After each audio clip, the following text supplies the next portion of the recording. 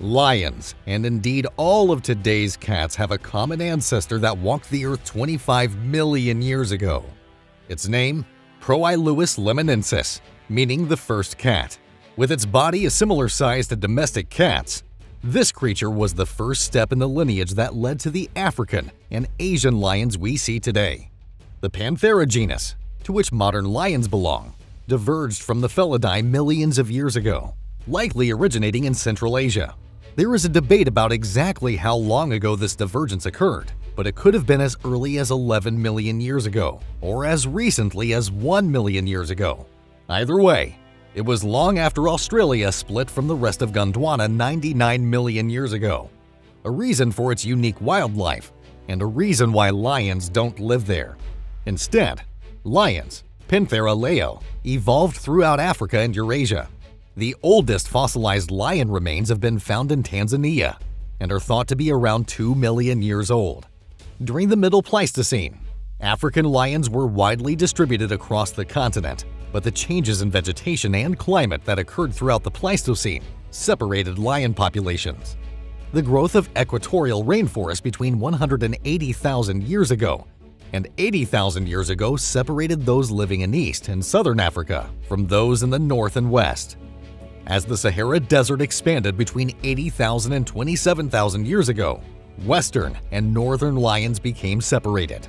As rainforest declined and gave way to open grasslands, lions moved from West to Central Africa. The North African lions dispersed into Southern Europe and Asia. The following extinctions of the lions from the European, North African, and Middle Eastern populations limited gene flow between African and Asian lions, the only two subspecies of lions left today. So, lions have had a long and turbulent history, and those that survive today are the hardest of the species. But could they survive in Australia, a land where desert covers 18% of its land mass, where average annual rainfall is only 419 millimeters or 16 inches, and where the hottest temperature recorded in the country hit almost 51 degrees Celsius or 123 degrees Fahrenheit? If we first look at lions' diets, lions are generalist hypercarnivores. That means that they survive on meat alone. They are adapted to take down prey larger than themselves, hunting alone or in their prides. They are camouflaged within their environment. Their sharp teeth and claws help to latch onto prey, and their speed and agility help them to outrun even the most nimble of antelopes. They are well-adapted apex predators. They hunt a wide variety of prey, mostly ungulates. In Africa, these include zebra, wildebeest, antelope, and buffalo. They have also been observed hunting giraffes and even juvenile elephants. They will also take down warthogs, although these are generally considered too small for a lion to gain enough nutrition from. In India, lions often hunt samba deer and spotted chital deer. In Australia, there are no native ungulates, but there are plenty that have been introduced to the continent over the past few centuries. Captain Cook introduced several species of placental mammals to Australia in 1770. These ranged from rodents to deer. In fact, 6 species of non-native deer roam wild in Australia. These include the same samba and chital deer that lions prey on in India. They also include European fallow deer and red deer.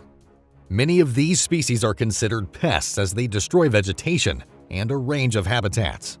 Total deer populations have exploded recently, from 200,000 in 2002 to between 1 and 2 million in 2022. If left unmanaged, their population can increase by 30 to 50% every year. Wildlife officials are trying to manage their numbers.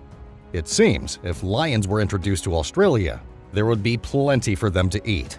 The habitats favored by the deer are mostly forested, with some venturing out into the open.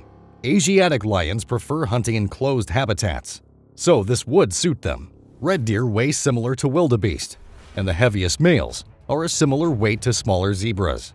Lions would be able to take down Australia's invasive deer and could thrive in their large numbers. Other species that could be considered prey for introduced lions are wild buffaloes. These too were introduced to Australia in the 1800s. Today, more than 160,000 roam the Northern Territory and are having a major impact on the environment. Privately hired musterers round up and export thousands to be exported to Southeast Asia. There have also been calls to help reduce the buffalo populations, but neither of these is having any impact on their growing population. Perhaps lions could solve the problem? It seems, from a dietary perspective, lions would do very well in Australia.